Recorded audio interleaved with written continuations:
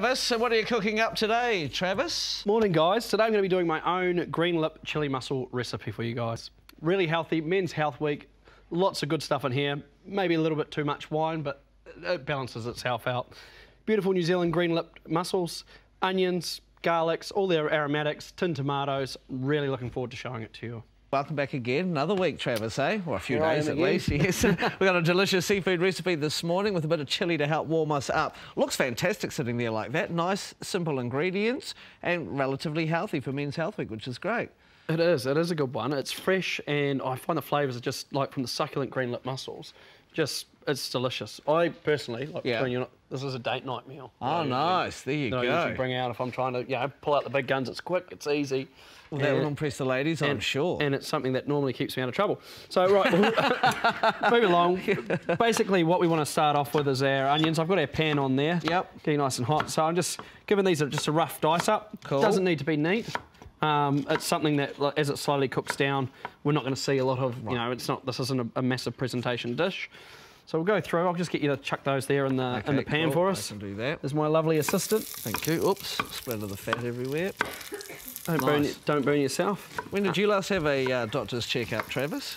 To be honest, it was actually only a few weeks ago. A couple of days ago, I've just turned 30. Good. So I thought, well, now's the time to go and find out whether I'm healthy or not. Oh, well, good on you, because a lot of men are very slack like that, aren't they? You know, they just put up with pains in their chest for ages, not thinking it's anything serious. So good on you for getting a check. Yeah. By the way, we had Art Green in before for Men's Health Week. If you go to a Unichem or Life Pharmacy, you can call in during the month of June and ask for a free pit stop, which is like a health checkup that they'll give you on the spot. So well worth doing that. Travis, what an excellent idea. You know, he's healthy. We're cooking some nice food here. Onions are burning down. Get some flavours. And what else do you put in there? Garlic. Garlic in there as well. So now we're just going to go in and we'll deglaze the pan. So in with the naughty bit goes in there. It's all right, something to go and play. If I give you that, could you just give it a bit of a stir for us, please? Thanks, mate. You didn't have to tip it all in. Well, I like a bit of wine. Well, no, I was thinking maybe you're going to save some for me, but never mind.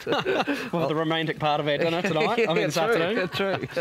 So we're just going to let them break down, sweat off, release a bit of flavour, and from there we'll end up going in with our tinned tomatoes. Oh, nice. Now, it doesn't need to be flash to me. Tinned tomatoes are tinned tomatoes, so it doesn't matter what's there on the shelf. They're cheap, versatile, and they're really going to get body to this dish. Yeah, and I've noticed too, organic tinned tomatoes, really cheap, hey? So, if you want to go organic, so nice. You can get that nice full flavour, do that. How hot do you like mine? Well, medium, not too hot. So I can put 2 chillies in? That's going to be enough for you? 2 chillies? Oh, I don't know. So it's not just me, that's the whole crew, mate. The whole crew. So, OK, we'll go 2 then. Same again, just a rough chop. And we'll put them in. Now, we're probably going to let that sit for about 8 minutes and just reduce down. OK, nice.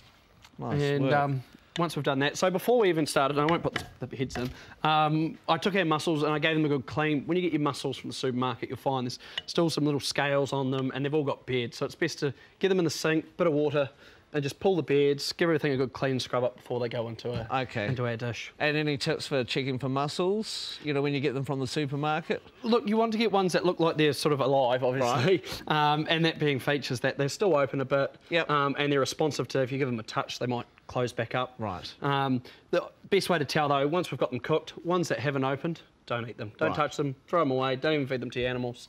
That stops everyone from being sick. Nice work. OK, looking forward to seeing what else we've got to do here. We'll come back very soon. Eating food. So, yeah, it's sort of the passion I guess, derived from there. And I like entertaining, having people over. And the best way to get people and friends around, family, is just sit around a table with good food. Nice, yes. And so a lot of stuff that I've developed and a lot of stuff I do is just stuff that you've tuck in with your fingers and share, like the stuff that's just, like just homesome like. Oh, I love it. OK, and, I can remember you last week saying you cook for a lot of people, groups of up to 10, 12. Can people book you for that? Yeah, they can get in touch through my social media or that. You can find me on Facebook or Instagram or that. We can talk turkey and put on a spread. Nice, OK, and do you flat at the moment or are you living by yourself? What's the situation there? No, I do flat. You've got the luckiest flatmates in the world, I think. I end up doing the dishes a lot. Do you? It's normally, you cook, you don't have to... That's the rule I would roll with. 2 flatmates, you need to back up your ideas, I think. OK, so this is simmering it really nicely. So we've reduced this down a bit now. Everything's soft in there. We're going to go in with our mussels. OK, cool. Now, this, as we talk... Oops. I'll make a mess, they'll go over it. As we talked about before, the important part is if your mussels don't open after this process, don't touch them. Okay, so cool. we'll get them in there. I've got a lid here somewhere. Okay, cool. For this pot, we'll get them under. I'll just this wee trick, hopefully the lid fits properly. It's not too hot. Just give them a bit of a shake. Okay. Just to get the sauce around them. Now we're going to leave that for about 6 minutes, and the steam from that lid being on is just it's going to open them all up. Should be good to go. They'll be full of flavour. Looking forward to that. How long roughly are we going to keep these on for? 6 minutes. 6 minutes. 6 minutes. And during that 6 minutes, take care of your bread. Bread. Don't forget, nice cob loaf, or if you've got a bit of stale bread at home, doesn't matter if you think that it's going a bit dry, a bit hard. Take it in the oven. Yes. Just on 160 degrees. Yep. Excuse me. And just till it's crusted up. And I like to serve that with big knobs of butter, and we dip that and use that as like a serving vessel on the side of the... Nice. Sounds good. Okay, so while the bread's going and these are cooking, just a quick question before we move on.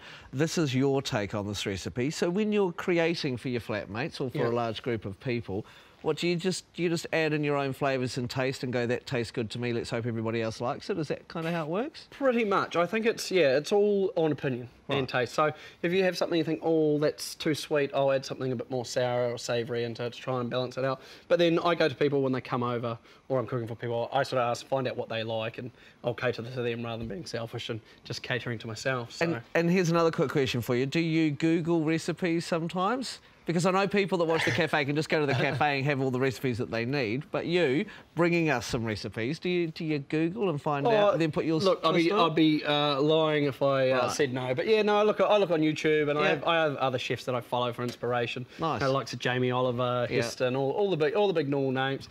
And obviously there's things that they do that my ability's probably not up to, but I find a way to get something close and work with that. Nice work. Just finishing up now, a little bit of micro herb on top. Yeah. Garnish.